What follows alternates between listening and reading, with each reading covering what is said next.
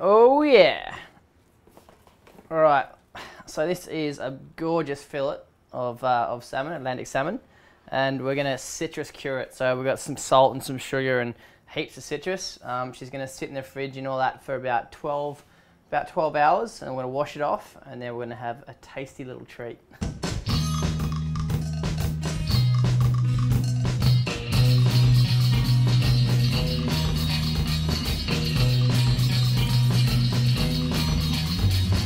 Alright guys, so we're going to cure this salmon. It's really easy, it just takes patience. It's going to basically throw it in the fridge once it's done for 12 hours. So, equal parts sugar and salt straight into a bowl. Alright, so we're just going to zest all our citrus straight into the same bowl. All this flavour is going to go into the fish.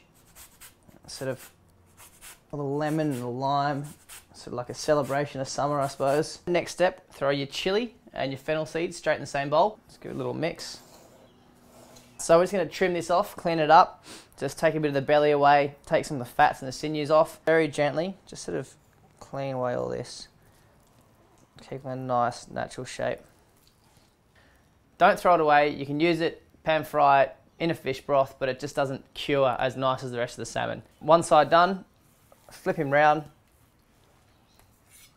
Your curing mix, straight into a sort of takeaway container or a size container that's going to fit your fish. So you just need a base coat first, so just straight down in here. Pop them straight in there. A little press down to make sure the salt's all in contact with the skin. So just add the rest of it on top, the rest of your salt and sugar mix. So this is going to last, you know, a week and a half, 2 weeks if it's done properly. So just sort of make sure it's all in contact.